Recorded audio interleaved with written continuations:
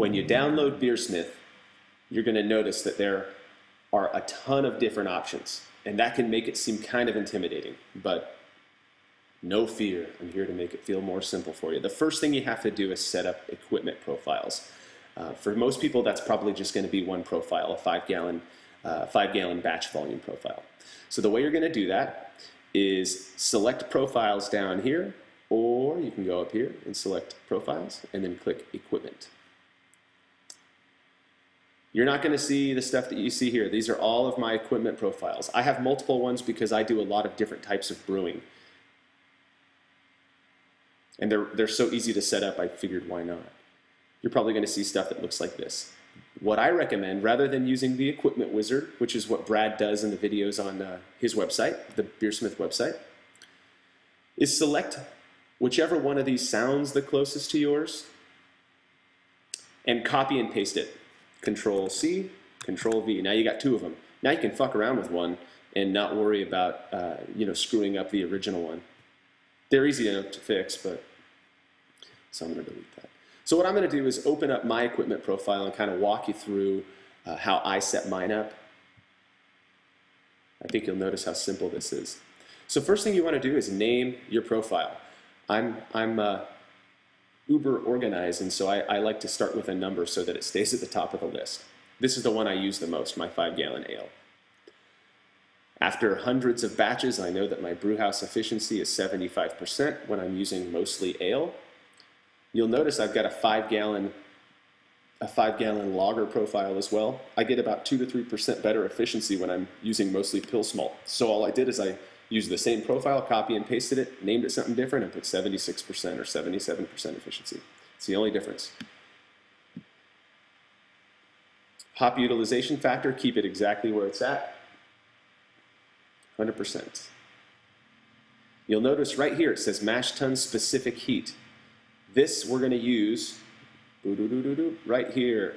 Depending on whatever you're using for your mash tun, you want to set this to whatever Brad recommends. He's the genius behind this program, so I just trust him. I've never had an issue because of this. So since I use a Coleman Extreme cooler, if you're using a beverage cooler of some sort or whatever, you're going to plug in 0.3 over here.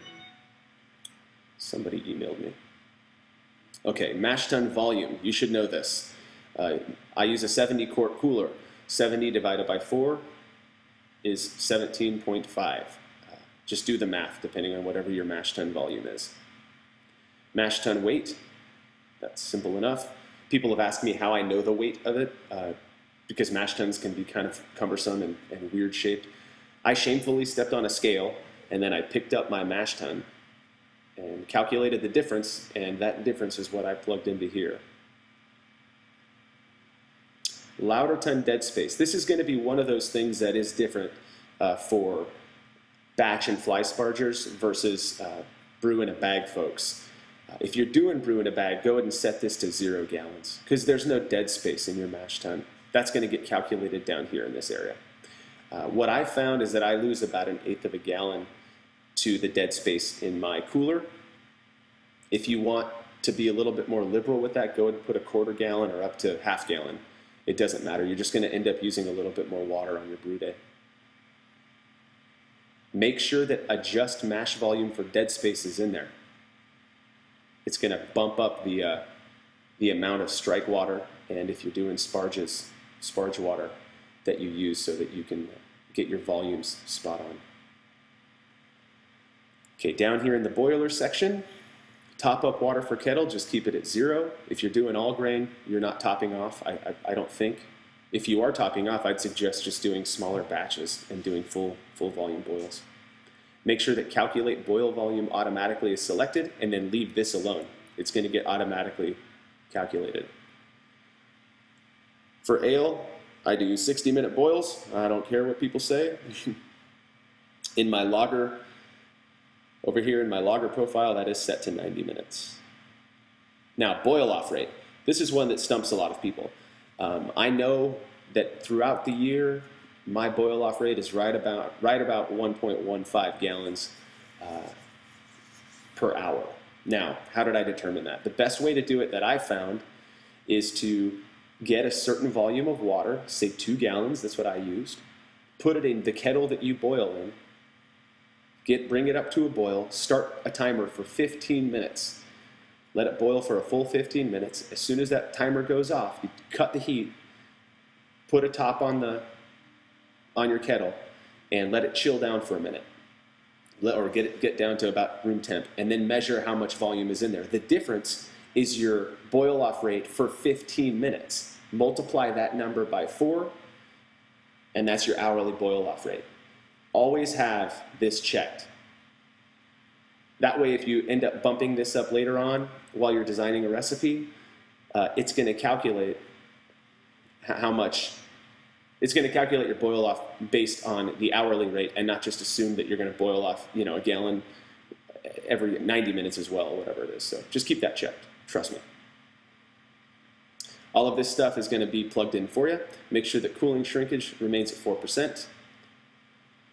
And we'll move over here to the fermenter and bottling volumes. One thing to keep in mind about boil off rate that I wanted to point out is that this is hugely contingent on humidity. So the more humid it is, let's see, the less you're going to boil off. So if you have really, really humid weather during one season and really dry, it's really dry out in other seasons, you might want to do multiple boil off rates, and then you can just make different equipment profiles based on the season. But if you're having different boil off rates because of the weather, that's something to keep in mind. It stays pretty dry where I live, so I keep it there all year long. Okay, lost to trub and chiller. I have it set at a ½ gallon. This is the stuff that remains at the bottom of the kettle after you rack into your carboy or your bucket. I know that after the trub experiment, I've been tempted to knock this thing down to 0, but it's what I'm used to, so I'm going to keep it there. I'm pretty liberal with that number as well. You'd probably get away with doing 0.25 gallons, but I've got the room. Top up water, again, that's 0 gallons. Batch volume.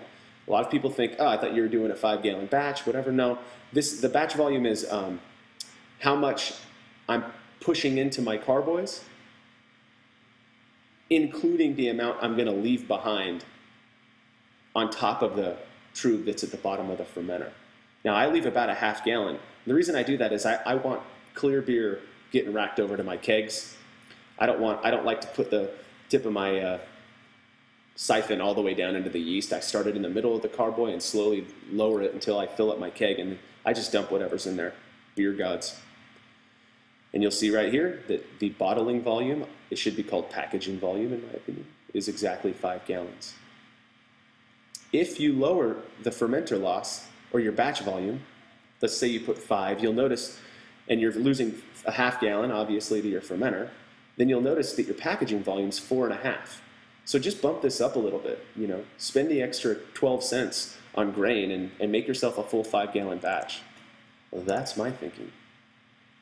Okay, so once you get your whole equipment profile set up and plugged in there, you're going to click OK, but we're not done yet. So now, what you want to do is set that profile as your default so that when you open BeerSmith later on, you can just come in and start designing a recipe, and it's already defaulting to your equipment profile. The way you do that is go up to BeerSmith, Preferences, and you'll see this bad boy open up. And right here, you can set all that up for yourself. This is what gets plugged in if you print off labels and stuff like that. In Equipment Profile, you're going to select that, click the profile that you just created, and select OK. So now, when you go in to design a new recipe, add recipe,